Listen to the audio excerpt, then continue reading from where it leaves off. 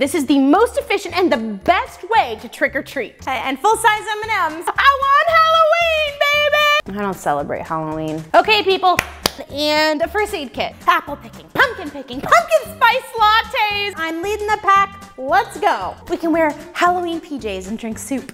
Hey, it's spooky season, so today we're diving into the Enneagrams on Halloween. In this video, I'm gonna be talking about costume ideas for different Enneagram types and also what to expect from the Enneagram types in your life this Halloween. So let's jump into it. If you're an Enneagram 1 and you don't have a costume idea yet, although I highly doubt you haven't planned it, you could go as a suffragette. I made a video about how to make your own suffragette costume, so if you wanna see that, I've put a link in the description below. Another costume idea for ones is to go as Greta Thunberg. She lives a life of integrity and she believes in right and wrong and she is strongly fighting to make the world a better place. And like Greta, you can expect Enneagram 1s in your life to have everything under control this Halloween.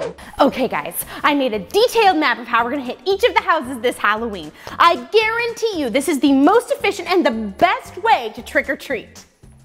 On Halloween, the Enneagram 2 could go as Cinderella or a monarch butterfly or my personal favorite, Mary Berry from the Great British Bake Off. To me, this just encapsulates what a 2 is, like the baked goods and the sweetness and just the way people love Mary Berry, like that is a 2. So I'm just like imagining all of the 2s in my life, all of them dressing up as Mary Berry, and it's delighting me down to my very soul. And when it comes to trick-or-treating, you can expect Enneagram 2s to be the best house on the block. No contest. I'm giving out full-size candy bars at 14338 Saddlewood Drive, so everyone stop by. Please come by.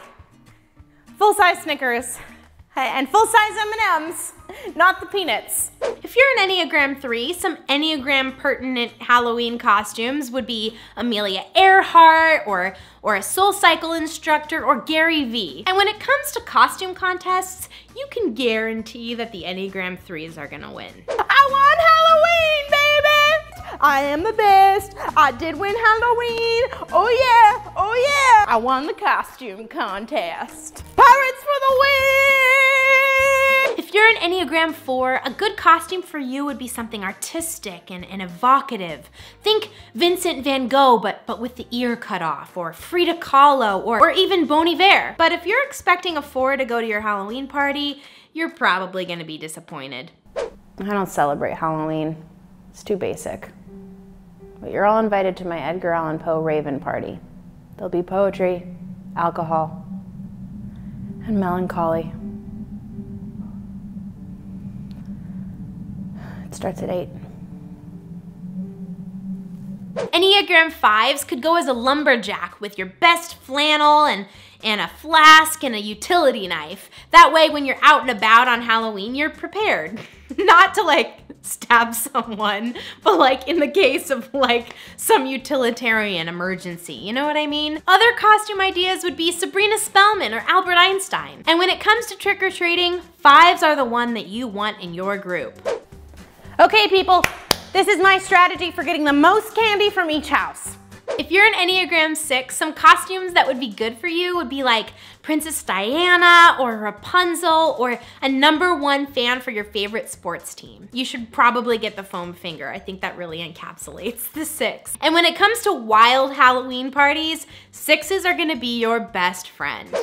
Okay guys, in case anything goes wrong tonight, I have cell phone chargers, Pedialyte, Gatorade, a loaf of bread, and a first aid kit. Enneagram 7s could dress up as Elle Woods from Legally Blonde or the Doctor from Doctor Who. I also made a video about how to dress up as the Doctor, so if you want to see a tutorial, I'll link that in the description below. And as for what to expect from Enneagram 7s on Halloween, well... What am I doing for Halloween?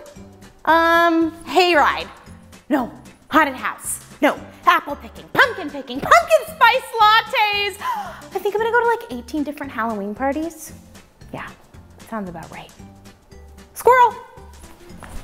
If you're an Enneagram 8, a good costume for you would be Daenerys Targaryen from Game of Thrones, except not the last season, because I'm not saying that that character turn is what an 8 is, because it's not. You could also be Ruth Bader Ginsburg or Merida. And when it comes to your Halloween haunted houses, you can bet that the 8 is gonna be in front. Bundle up, people. This haunted house is not for the faint of heart. I'm leading the pack. Let's go. Some costume ideas for the Enneagram 9 would be a Greek muse or a hippie from the 60s or Jim and Pam Halpert from The Office. And if you're not the Halloween party type, you're definitely gonna wanna spend your evening with a 9. Why don't we stay in, cook some comfort food, and watch Friends? Oh, we can wear Halloween PJs and drink soup. Let me know if this video was helpful for all of your Halloween planning. And if you want to see more videos like this, check out the playlist of all my Enneagram videos down below. Make sure to subscribe because I put out new videos every Thursday. Thank you so much for watching and happy Halloween. This is a foolproof sale. I'll do it again. Woo! Oh, I need my hook. Bundle up, people. This font. Wear our Halloween PJs and eat soup.